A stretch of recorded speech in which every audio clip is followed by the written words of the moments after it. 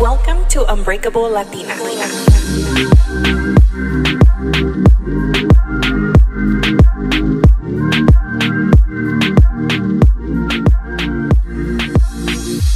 Hi guys, welcome back to Unbreakable Latina. This is your host Melina. I hope everyone's having a wonderful day and had an amazing weekend.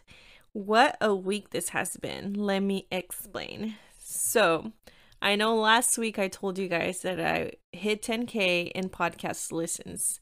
To me, that was a huge stepping stone. I had put that as a goal of mine to hit 10K by April, and I'm ahead a whole month. And I am so thankful. I'm so proud of myself. But so Tuesday, Monday or Tuesday, I think. I usually film my TikToks during lunch because it's the only time that I have, and I don't do like batch content creating. That's not my jam. I get overwhelmed when I think about planning something like that. I know for some people it's easier. For me, like I mentioned before, I'm more of a less of a planner, more of a spur of the moment kind of gal. And so I do my TikToks during my lunch break after I eat, and then on my way from my car to my office, I post them. So I did. I made one along the lines that said, when someone says it's going to take you a long time to gain podcast listeners because you're not even famous, something like that. But it's been 5 months and you already have 11K listens. Posted it, walked into work. I've had a very busy week at work, and I just kept noticing that my watch kept going off and I didn't realize why. And I started seeing like, oh, comment on TikTok. But after work, I did glance at it. I was like, whoa, that's a lot of comments. But I had to go hiking and I didn't have time to like really check anything. And after I left my hiking trail, I got in my car and I started looking at all the comments, and I was in awe. I gained so many followers on TikTok. I went from like 2,000 to like 8,000 in 24 hours. And I am so thankful for all your comments and everyone just saying that they relate to me and my experiences, because sometimes I'm really hard on myself. Not sometimes, all the time. I've always been very hard on myself, and I hear this from multiple friends, like, why can't you just like stop being so hard on yourself? You're always so positive towards everybody except yourself. And it's something that I'm working on. But honestly, guys, like, the messages that I've gotten, like, I've been in freaking tears. Like, the other day, I was eating with my mom dinner, and I was reading one of the messages. And it was just like someone saying like, thank you for being a voice. Like, okay, I had to pause that because I couldn't stop crying. But all these messages from people saying like, thank you for being a voice. It's like I'm talking to a friend, like a sister, a big sister I never had, a prima that I've always wanted. And you guys, like, this means so much to me because for a long time, I felt very lost. And I didn't know what my purpose in life was. I wasn't fulfilled. And I've never felt so fulfilled, so happy, so proud. And it makes me overwhelmed with joy. And if you didn't know how much this means to me, I hope you do now by listening. Like, your messages, although like I'm a one-woman show. I did say that on one of my Instagram stories, and it's not always that I can get back to you right away. Like, I try, I see them, but I'm working, and I have no words. I want to thank you guys for sharing. I know like some girls have told me, oh, hey, I sent it to all my cousins, or I sent it to my sisters. We're hooked on this. And I've seen your reviews on Apple Podcasts. If you haven't reviewed it, I'd love for you guys to review it. I did a search on someone else's phone the other day, and I just put Latina podcast, and mine was one of the ones that popped up. And it feels so surreal. Like, and it just doesn't feel real. Like, someone pinch me. Okay, don't pinch me. But it feels so surreal. And I actually went to brunch with my friend Angela yesterday. We were going to record a podcast, but we were both extremely tired. And I just told her, like, it's okay. Like, I get it. Like, take your day off. You work hard. I work hard. I did absolutely nothing, but we did talk a lot and have a very therapeutic mimosa brunch. And we were just talking about how far we've come. Angela and I met in 2013, and we met not even knowing that we lived in the same area. We actually met in Spain, and we've been friends ever since. So we have connected throughout the years and, gone through heartbreaks and family problems. And we always just like are very open with each other. And the day that I decided to start the podcast, I actually had came back from a trip to San Diego with her. We went on a girls' trip, and I told her, you know what? Like, I'm going to go buy my laptop today. Like, I'm done saying that I'm going to do this, I'm going to do that, and I don't do it. And she's like, yeah, friend, go do it. So I did. I drove back from San Diego, went to the Apple store, picked up my laptop, ordered my mic, and got everything set up. And this was in September. My first podcast was in October. And she was just like, friend, remember when you said that you were going to start a podcast? And I'm like, yeah, I can't believe I actually did it, because I'm usually like, I get lazy, I'm not gonna lie. And she's like, look at it. So I was like sharing with her like some of the messages that I've gotten it. And her and I, she was wearing her sunglasses, and then I was like reading to her like one of the messages I got. She's like, oh my God. And then we both started crying, and I'm just like, she's like, I'm so happy for you. Like, honestly, like, see, watching you grow and all the crap you've been through. And I'm like, I know, like, I can't even believe it. And we were just taking it all in. And like I said, I can't believe this is my life and that I finally found something that I am so passionate about. So I hear it from my like sister, my mom, all my family, my close friends are like, oh, like, look at you, like, so proud of you. But I feel like they have to tell me that because they're my family. But hearing it from people that I've never met, sorry fam, but it hits different because they don't know me. They have no idea who I am. They don't have to tell me nice things. I have received some mean things, but who cares about those people? There's always going to be people talking shit. So if anything, what you can take from my experience is just do whatever makes you happy. And if people see it as something negative, then fuck them. Because I receive hate messages here and there already, and I just laugh at them. My mom's like, no les pongas atención. But I'm like, it's just funny to me that people go about their day and like decide like, hey, I'm gonna like attack this person that I don't even know, and for no reason. Like, si no tienes nada bonito que decir, mejor no digas nada. But there's always gonna be negativity anywhere. You just have to brush it off, and sometimes it does get hard, but it is what it is. Another TikTok that I posted was about the guy that made fun of my hairy arms. If you haven't seen it, go check it out. So many of you can relate, and I'm sorry that people feel the need to comment on our appearance.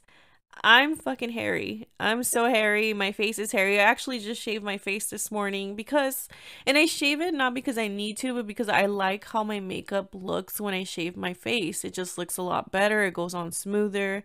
And I don't need to explain myself to anybody. I shave it because I want to shave it, but I am hairy. That's what I freaking inherited from my dad, just fucking being a hairy monster. And it's fine. And I own up to my hairiness, and hairy girls unite. I should make a shirt that says hairy girls unite.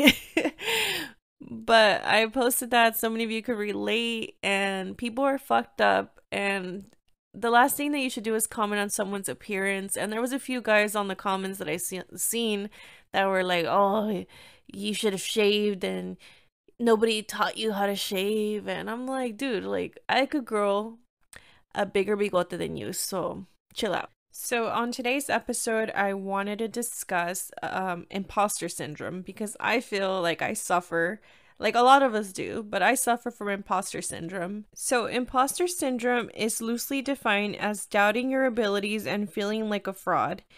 It disproportionately affects high achieving people who find it difficult to accept their accomplishments.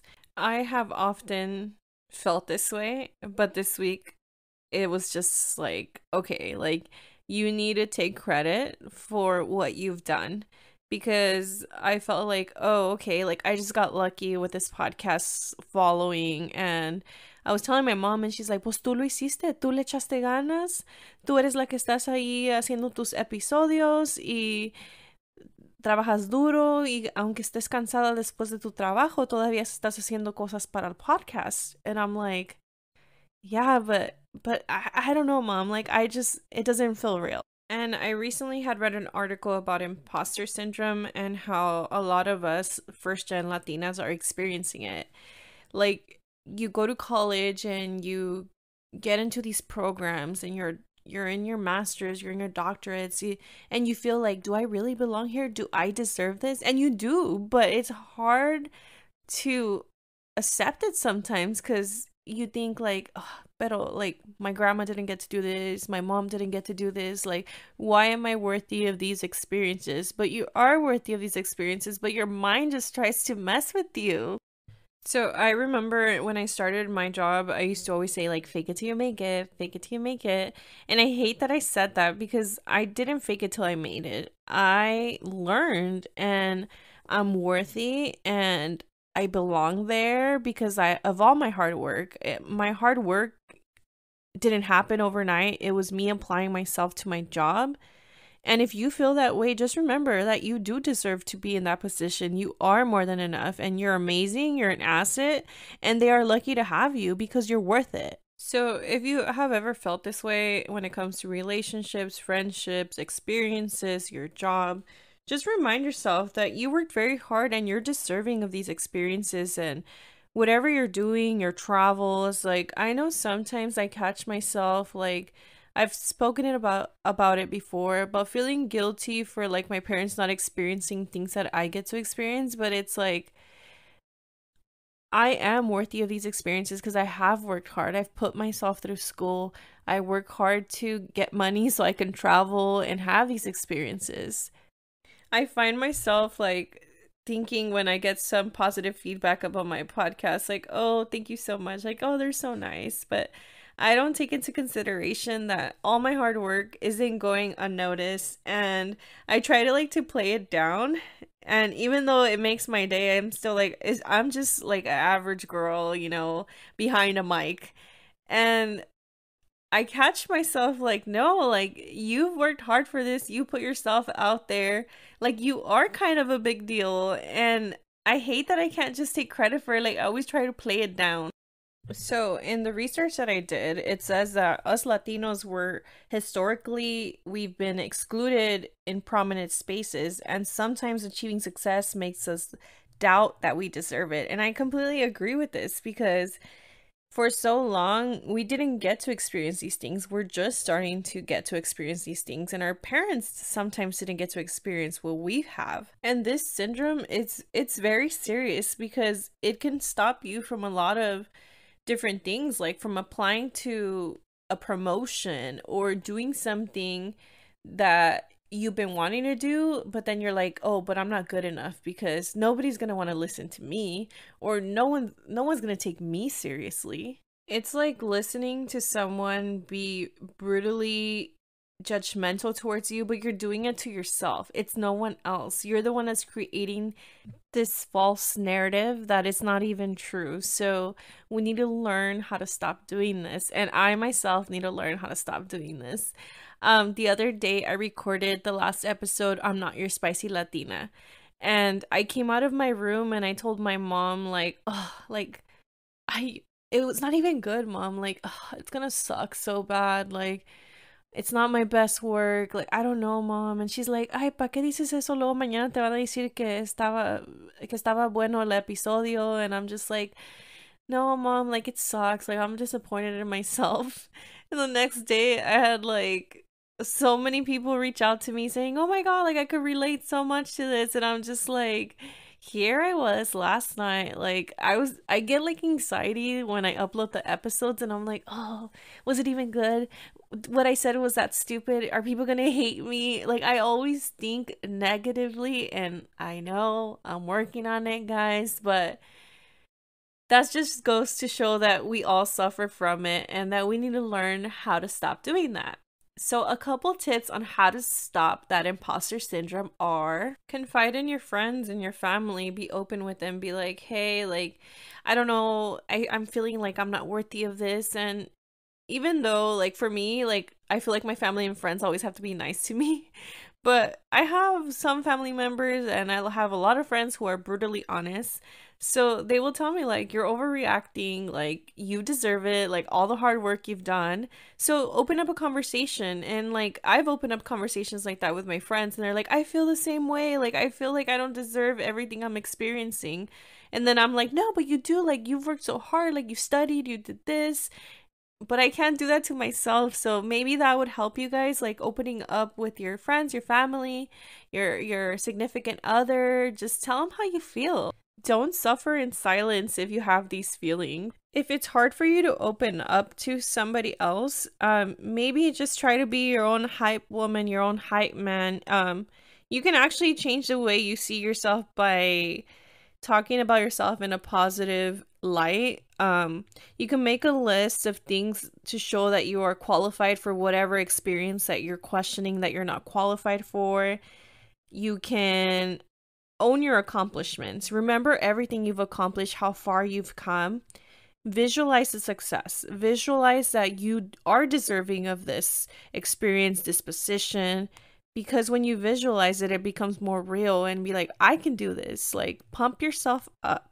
And most importantly, don't forget that you're not alone. We all go through this, but you just have to try to break that bad habit that we all have.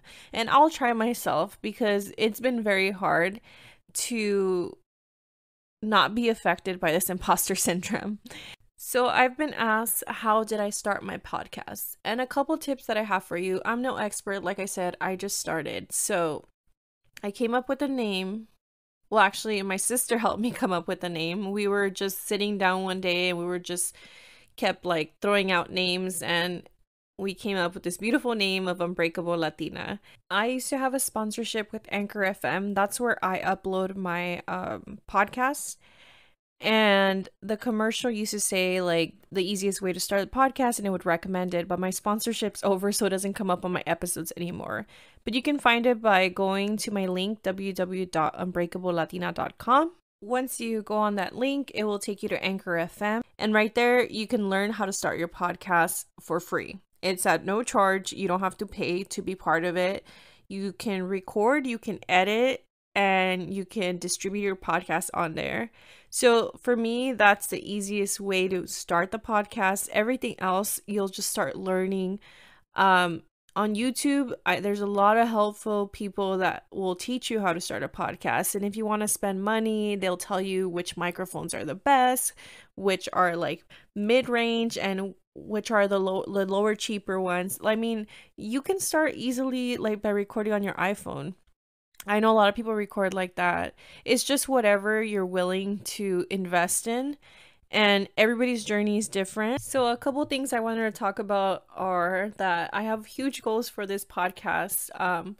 I do want to get some merch going soon. It's really important for me to look a certain way because I'm picky with my clothes. So I want some good quality stuff. So I've been researching, and hopefully by mid of this year, I have some merch going for you guys. I'm super stoked to start designing and like get the graphics going. I have so many ideas. Like I said, I have stickers coming in. They're on their way. I'll show you guys. I hope they came out good. They looked good, but we'll see. If you guys want to sponsor me, I'd appreciate it so much. You can sponsor me for as low as 99 cents a month. The link to the support to sponsor me is on the show notes. If you have any questions on where to find it, you can message me on Instagram and I'll let you know. By sponsoring me, this money would go towards merch that I want to create, and just to buy another microphone and, get things going. Like this is happening. So I'd love if you guys would love to sponsor me. I'd appreciate it so much. And I hope you guys all have an amazing week and you enjoyed this episode. I look forward to creating more. Like I said, I do want to have guests. I just haven't had time to do it. But I have a couple vacation days coming up because my birthday is next month. I'll be turning 32 and I can't believe it. My birthday is April 9th. I think I'm going to go to Valle de Guadalupe. So if you guys have any recommendations on where to go, I know I want to go to Frida one of the days, but if you guys know like where to stay, I've never been out there. So I'm super excited to go do that. And hopefully those days that I get off, I could have some people on the podcast, record some episodes, even if I pre-record and then edit them at a later time. That'd be amazing. And anyways, have a wonderful week. I love all of you guys. You guys bring so much joy to my life. You don't even understand. And don't forget to rate, review, and subscribe. Follow me on Instagram at Unbreakable Latina. Have a great week. And remember to not let that imposter syndrome get the best of you.